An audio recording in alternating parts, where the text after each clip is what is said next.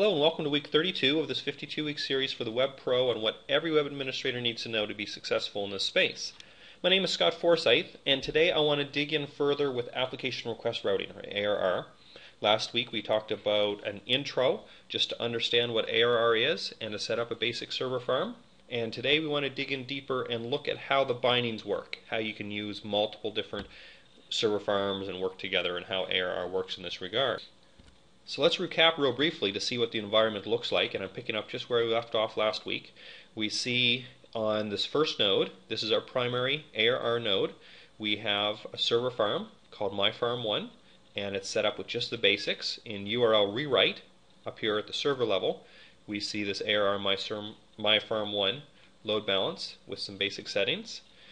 And on the backend nodes, we have our node 1, which we call DC, and our load 2, which we call Web02, and these have IS set up and they're listening on the back end. So now if we go to the first node again, what we want to dig into further is up here, and I mentioned last week, our 3 touch points. So the first request comes in, and let's start using www.contosa.com, and it comes in here to this, and it binds here. We call this a first touch point, and so our binding for contosa.com, and this is .net.com right there, that binding. And then our second touch point is ARR leverages URL rewrite right here, and this is what we're going to be talking about today.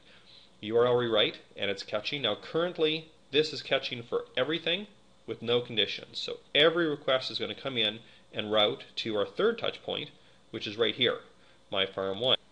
Now we want this simple, but my complaint with having the routing rules set up for us automatically is it oversimplifies it, and it's really just made for kind of one virtual IP, one VIP only. And so what we're going to do is we're going to turn off this here. Use URL rewrite to inspect incoming packets. We're going to turn this off, and here's a shortcut, by the way, to URL rewrite, but I'm not going to do it because it hides knowing where it is. So just for the sake of watching my mouse clicks, we'll go directly to it here. And notice now it's not here. So if I were to go back to contosa.com, which did serve up, tells me which node we're on. Now I refresh it, and it says the resource can't be found. And that's because it's being handled here on this local node, contosa.com. So of course info doesn't exist on this server. Instead it exists on the other server. Oh, sorry, let me show you one thing real briefly, just for anyone coming in for this is the first week, is just notice here, here's where ARR is, and here's what it looks like, is we're having ARR, it sits at this position here. We have a request come from the web through ARR, which is then going to load balance the request to the back-end nodes.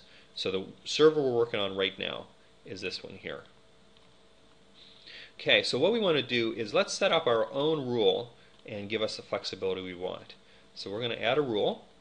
We'll create a blank one, and let's call this VIP contoso.com, and we're going to say where it matches the pattern, anything in the URL, we'll cover this even more depth. You have full flexibility, and this is what's so nice.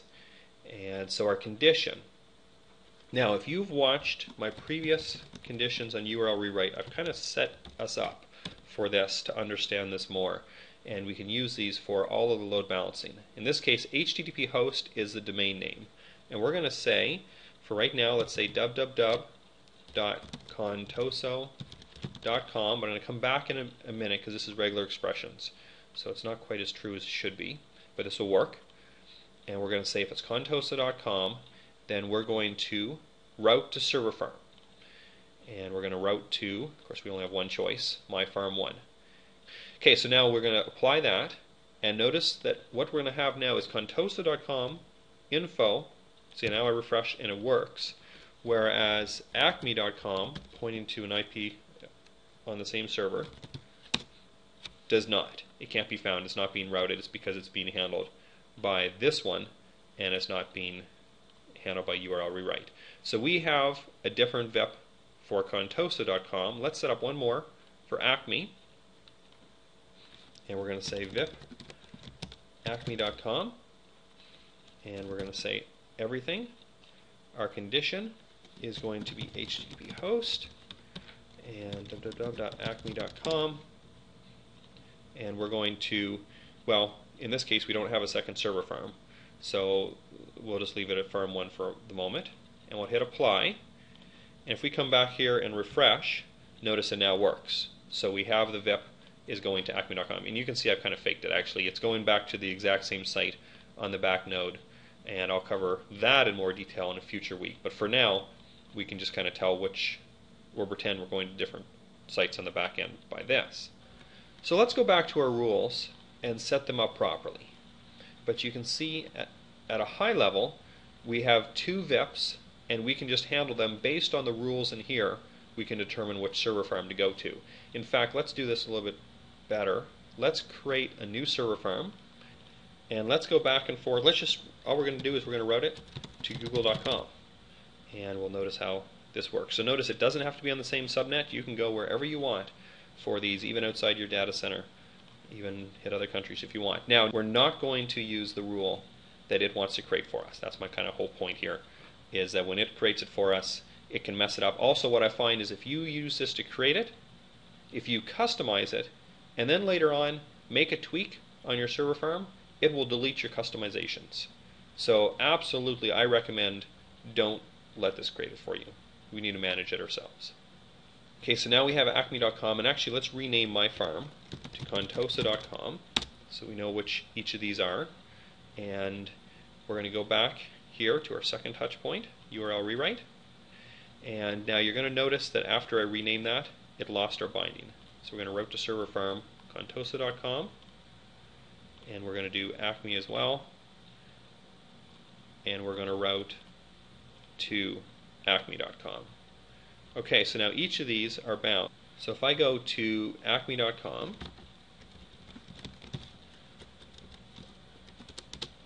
and notice it, and now Google does a redirect when you hit its home page with a different domain name, but we see that it worked perfectly. So it actually forwarded that request on to Google.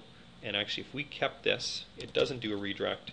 If we do something bogus here, like info.aspx, notice it maintains this. So we actually proxy that request to Google, and it's coming back again through this particular server.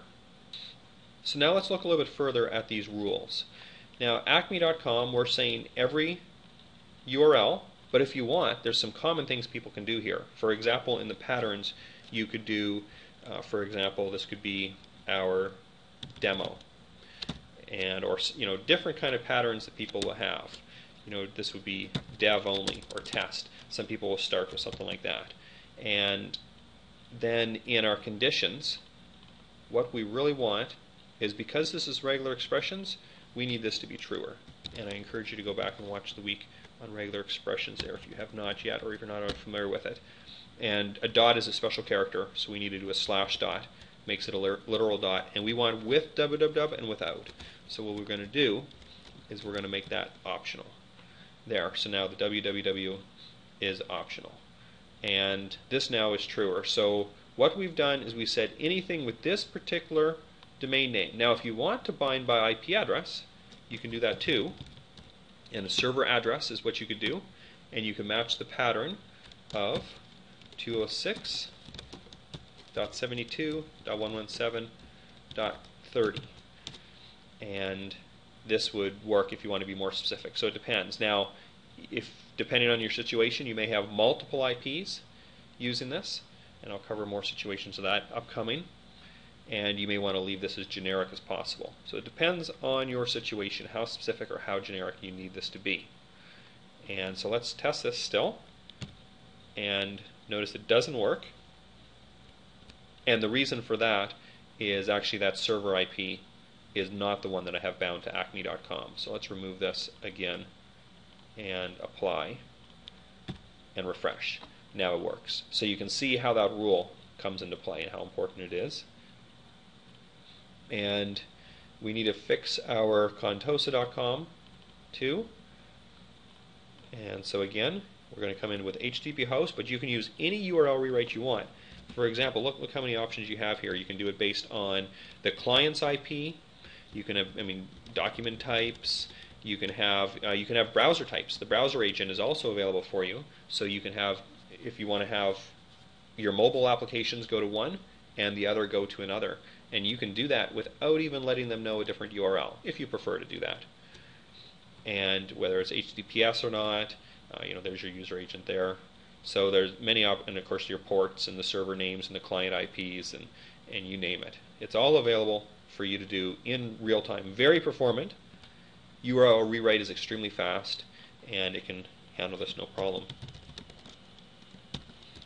In fact, in terms of numbers, I've streamed 400 megabits per second through, in one example, of a site, and it didn't phase it. CPU hardly moved. CPU was pretty well at 0, and of course you use 400 megabits on the network adapter. In fact, in and out, 400 on each end. You need to consider that if you have really high traffic, but URL rewrite and ARR handled it with no effort whatsoever.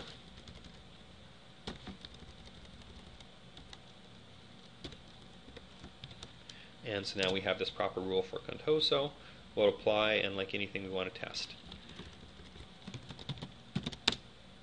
And notice that it works. So what we've done here is we have set up our own rules rather than allow it to use it.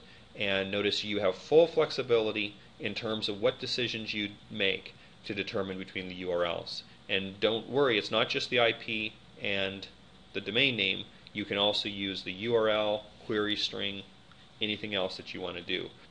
So thanks for tuning in, and there's more coming. We have a lot more to talk about regarding ARR in these upcoming weeks. Hope you have a great week. Thank you.